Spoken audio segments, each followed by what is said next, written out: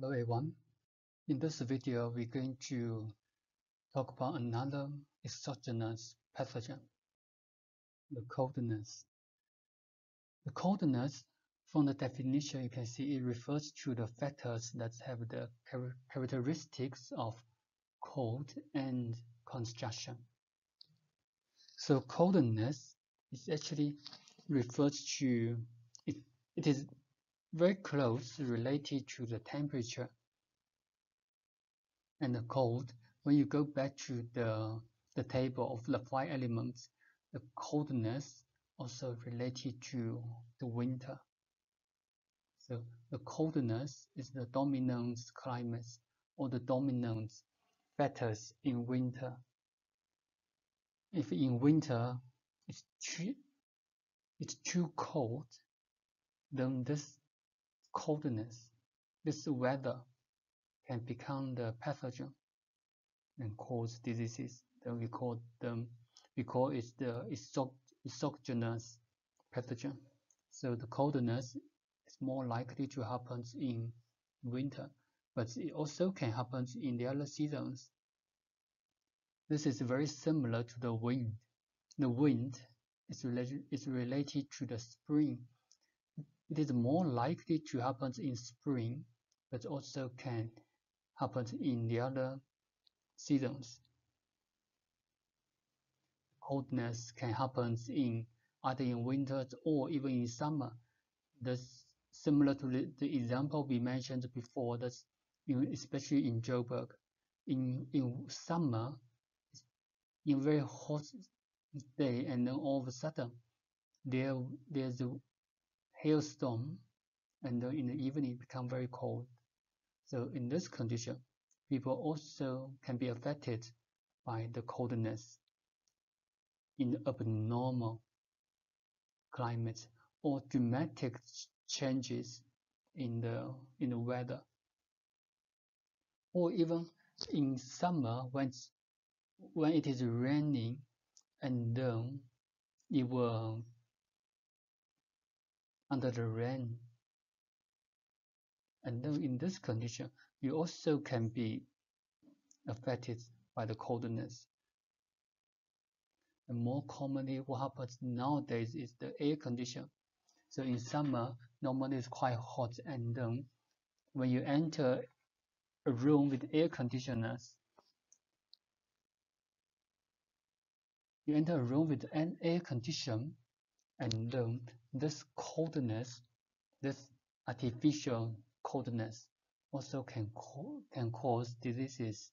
These are all the causes, all the possible causes of the exogenous pathogen coldness. There are some characteristics of coldness. Coldness is an impathogen and consumes yang or yang qi of the body. So this means that the cold, in compared with cold and hot, hot is yang, cold is yin. So the yin pathogen is more likely to consume the yang qi of the body. So if someone, they don't have enough, or they always lack of yang qi, they are more likely to be attacked by the coldness.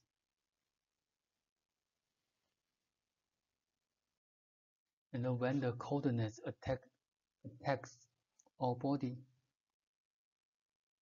if the body constitution is very strong, so in other ways, the defensive qi is very strong, and in this situation, your defensive qi can fight with the coldness, and thus the coldness can freeze your superficial and then cause the obstruction. They cause the obstruction of superficial, and then this will result in excess coldness syndrome. If your defensive qi is weak, or your yang qi is weak, and then in this condition, you can develop into a deficiency cold syndrome. So what does it mean by excess cold syndrome or deficiency cold syndrome? we're going to introduce now, and also we're going to study in our diagnostic more in details.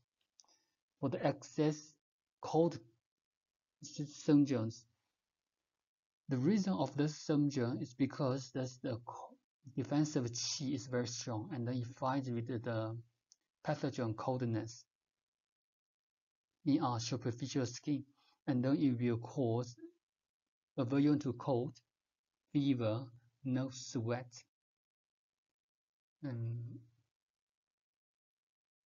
nasal congestion or runny nose. We see from here, from this syndrome, it's very important that there's no sweat. No sweat is also a kind of characteristics of coldness. As you can see from the third characteristics, coldness is characterized by congestion. Congestion, it can refer to the muscle congestion, which is similar to the spasm. It also can cause the congestion of the skin, which the pores or skin close as due to the coldness. This is actually very obvious phenomenon in our physiological condition. For instance, if the weather is very cold and you feel cold, you can see your skin, the pores of your skin close. That's why in this condition, for excessive cold syndrome, the patient will have no sweat. And for the deficiency cold syndrome, the patient may have sweat. And also the coldness sometimes can attack the internal organs directly. That's because of this kind of patient, the lack of yang qi, the lack of the defensive qi in superficial, so the coldness can attack the yang in the body. Which yang in the body? That's the spleen yang, or heart or kidney yang. So in this condition, if a patient suffers from abdominal pain, vomiting, or even diarrhea, and from the tongue, you can see a pale tongue or white coating. Though in this condition, we can conclude that the patient are attacked by the coldness, especially if these symptoms can be relieved by applying a hot bottle in the abdomen, or in some women, if they suffer from the dysmenorrhea, and then this dysmenorrhea can be relieved by a hot bottle applying in the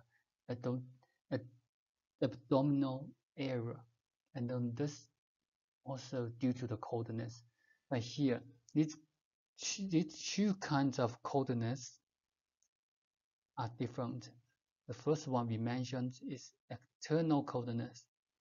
The second one from the dysmenorrhea is internal coldness. So the coldness here we talk about as the 6 exogenous factors that are the external coldness. That's the coldness from the environment, from the nature.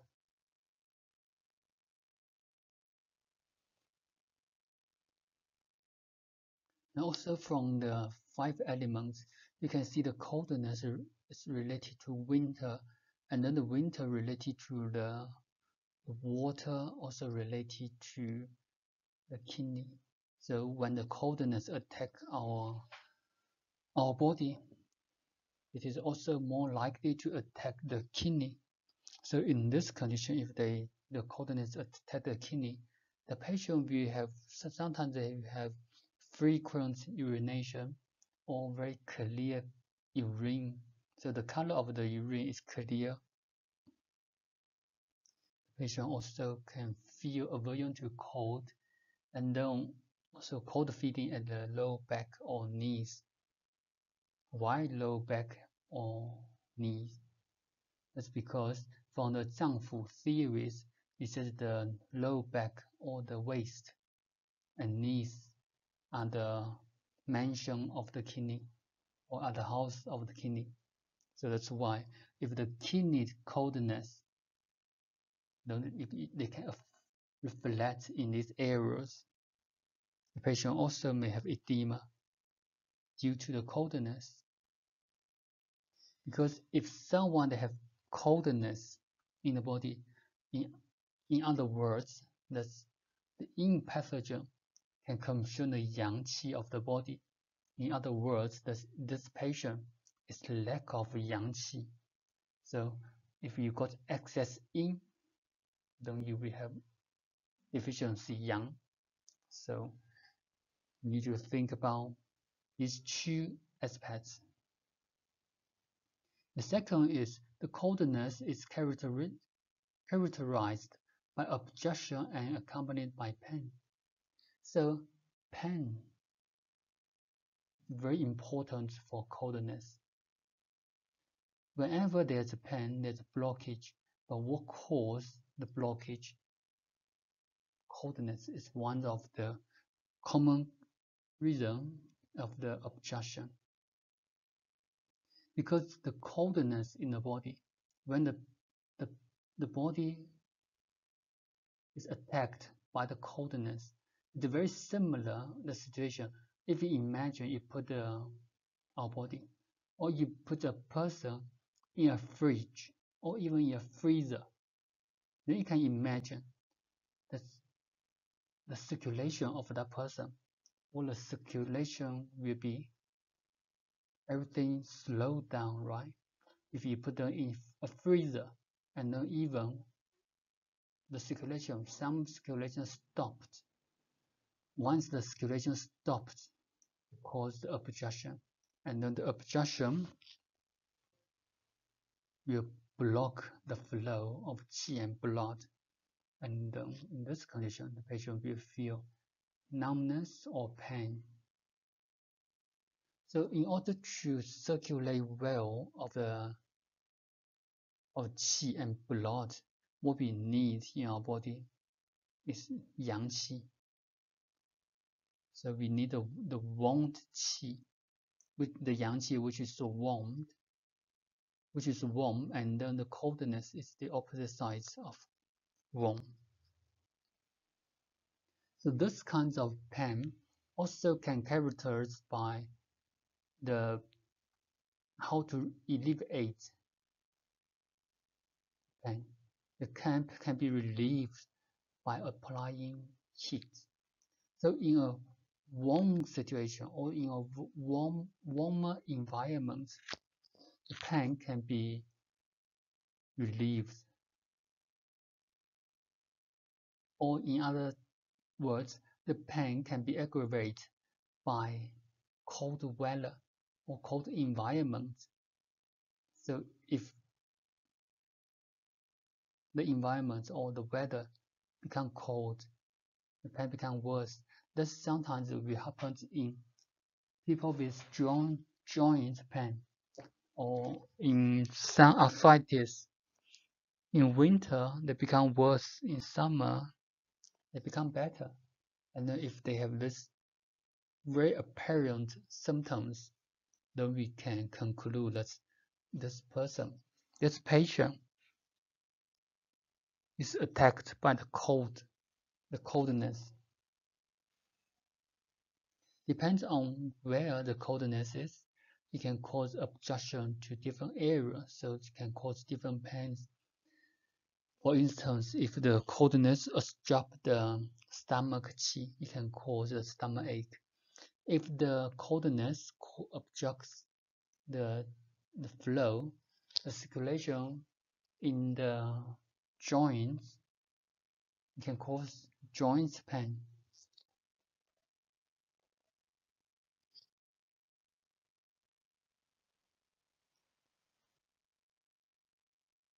So that's the pain is one of the most important symptoms of coldness. The last aspect is congestion. Congestion it can be spasm, or it also can be just the feeding from the patient. So sometimes in some cases, the patient can tell you, for instance, if the patient feel the pain in the legs, and also sometimes the patient can tell you that they feel like that one of the leg is shorter than the other one. But when you see from the legs, it might be shorter or might be normal.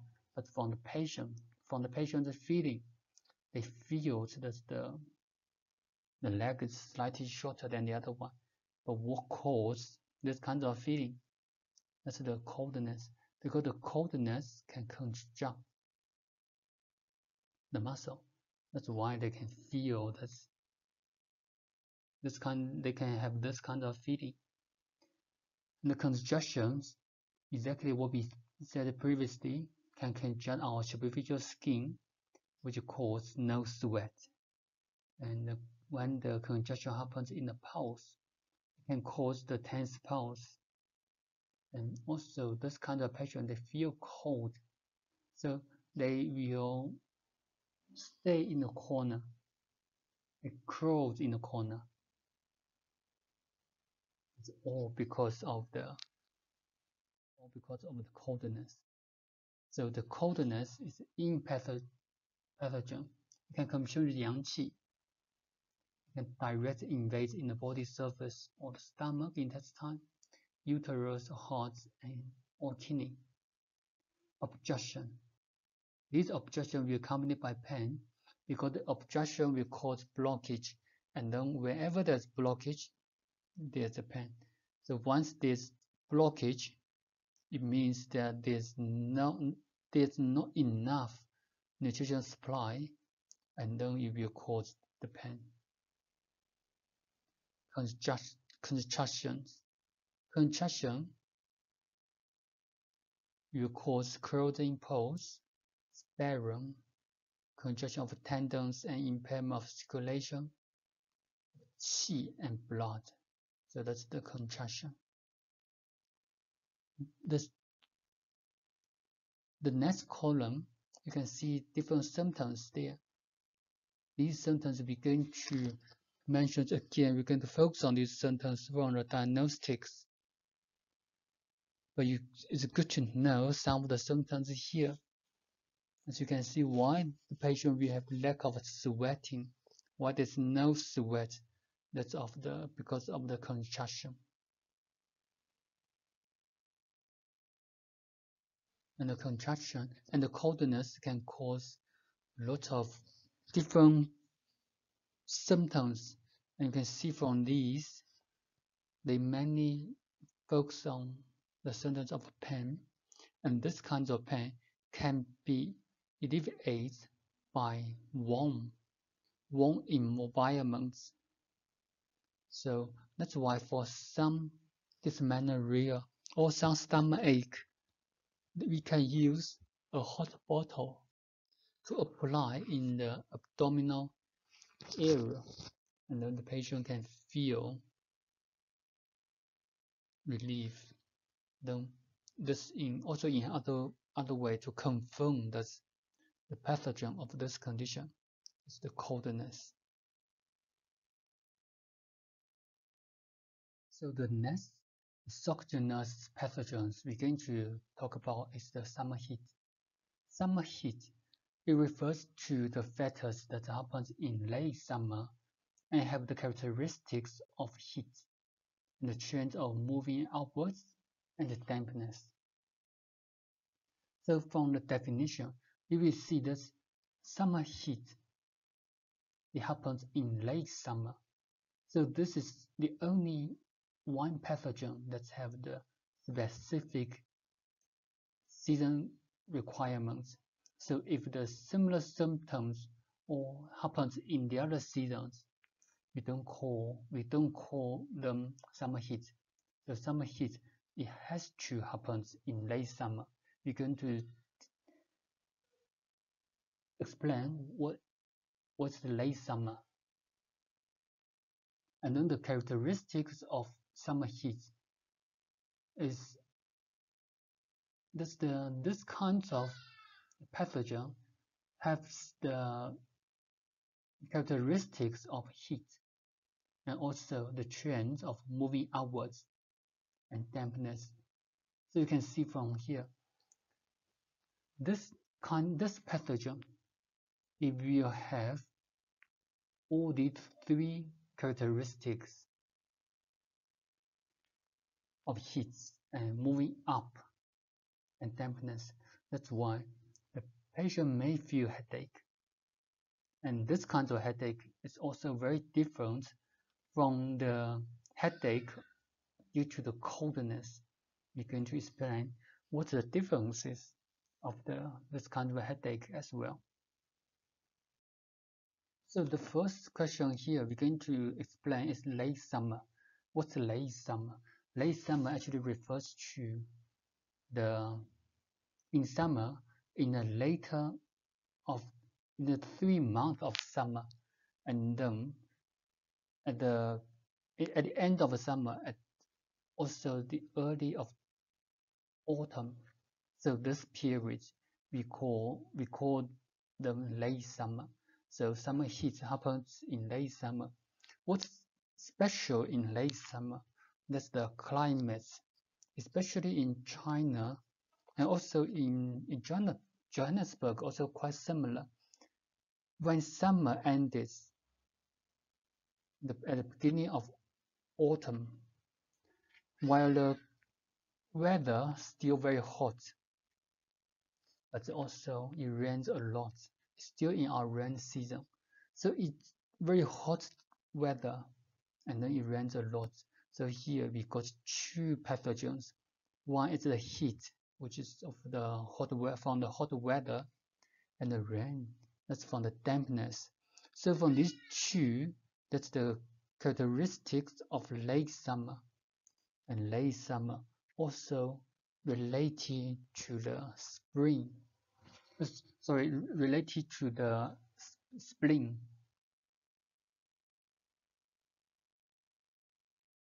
So this kinds of pathogen is very easy to attack our spleen, called the digestive function problem.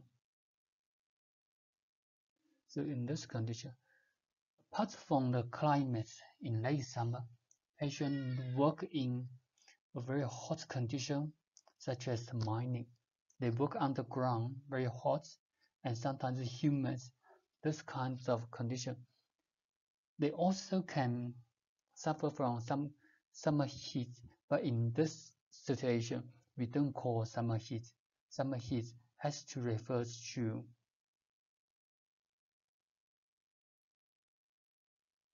late summer. In the other seasons, when they have the heat and dampness, then we can call them due to the damp heat. Okay. The second question here is the headache. Summer heat has the trend of moving outwards. So this pathogen attacks our body. They can move on top of our body. So you have the chance to move upwards. And this kind of moving upwards, it can cause headache, but this kind of headache is different from the coldness. If the headache is caused by the coldness, this kind of headache can be relieved by warm temperature. And this kind of headache from summer heat depends on which is dominant, either the heat or dampness. So this summer heat, it has two different situations. One is the heat, the other one is dampness. So from the heat, in the later slides, you will see what's the characteristic of heat. If the heat is dominant, this headache can be severe headache, can be distending feeling. And if the dampness is dominant in this summer heat, so this kind of headache can be a kind of a very heavy feeling in the head. So that's the characteristics of one of the characteristics of summer heat. On the definition, most important is the season. It has to happen in this season. We actually have the dates, but these dates are according to the northern calendar. So just in general, what you need to remember that it happens at the end of summer, at the beginning of autumn. Let's see the first characteristics. Summer heat is a young pathogen and it's characterized by extreme heat. So this summer heat is very hot,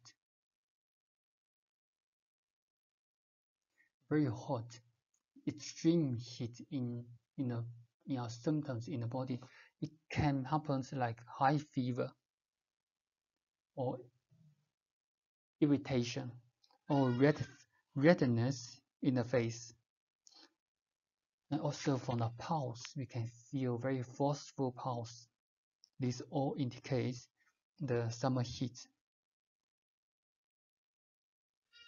The second, the summer heat is also characterized by rising and dispersing actions and consuming of qi and body fluid.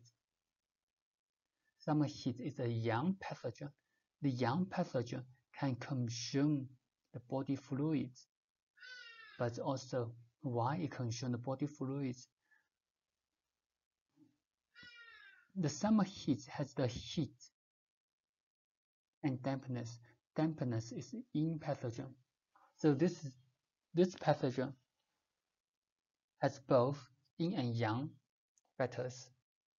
But why we say that consuming qi and body fluids? That's because the pathogen, the summer heat, have the characteristic of moving outwards and dispersing. So it can move something up that cause some symptoms in the head. Also the upper part of body, which is our heart, it also can cause irritation. It can cause vertigo, it can cause red faces, and the dispersing action. The dispersing actions can cause sweat. So this kinds of situation, the patient will have sweat. So this patient, when you touch their skin, when you shake their hands or when you feel their arms, you can feel a kind of moist or coldness. Patients suffer from coldness when you touch their skin, cold and dry. But for summer heat, when you touch the skin, you can feel a kind of moist, humid, that kind of feeling from the skin. That's because of the characteristic of dispersing actions. And these actions actually, what they disperse is the body fluid. So the body fluid is supposed to stay inside of the body. And then because of the summer heat, they disperse on the top of the skin. And the body actually is losing the body fluids. So summer heat will cause lack of body fluids, which is consuming body fluids, consuming qi. Why the summer heat can consume the qi? That's actually the results of consuming body fluids. Because from the relationship between the body fluids and qi, if you don't remember, you need to go back to the previous theories. That's when we discuss about the axons, qi, blood, and body fluids. What's the relationship between the body fluid and the qi? Body fluid is also the carrier of qi. So if the person is losing body fluids, also in the meantime, the qi is losing from the body fluids. That's why In this situation, the patient will have the symptoms of lacking qi and body fluid, both of them. So the symptoms might happen of lacking of qi. So this patient, they feel fatigue, they feel very tired, they don't want to move. And for body fluid, the patient may feel thirsty, but sometimes this kind of patient, they don't want to drink the water. The patient also may have constipation. This is because of the no body fluids in the intestines. Or the patient also may have less urine or darker color in the urine. That's all because of the lack of body fluids. If this pathogen attacks the heart, which is from the trend of moving outwards, the patient also may be unconscious. The summer heat, the third characteristic is the summer heat is frequently combined with pathogenic damp or dampness.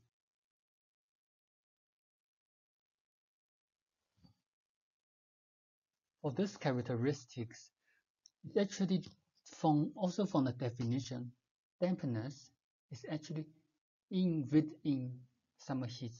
For summer heat, they have to have this kind of characteristics. And then there's also another reason for the dampness.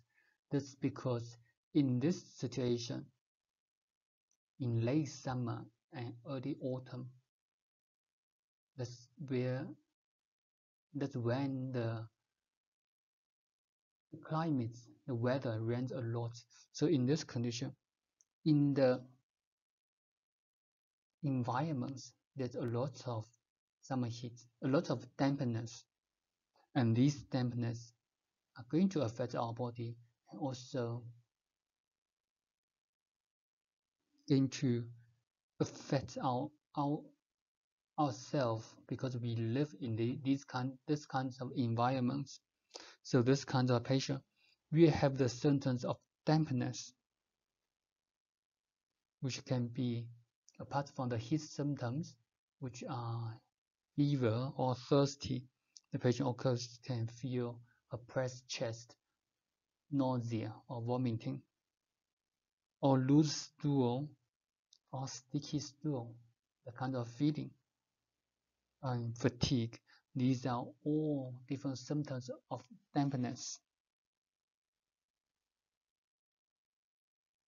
Summer heat is in late summer, although it is in late summer, we also still in summer.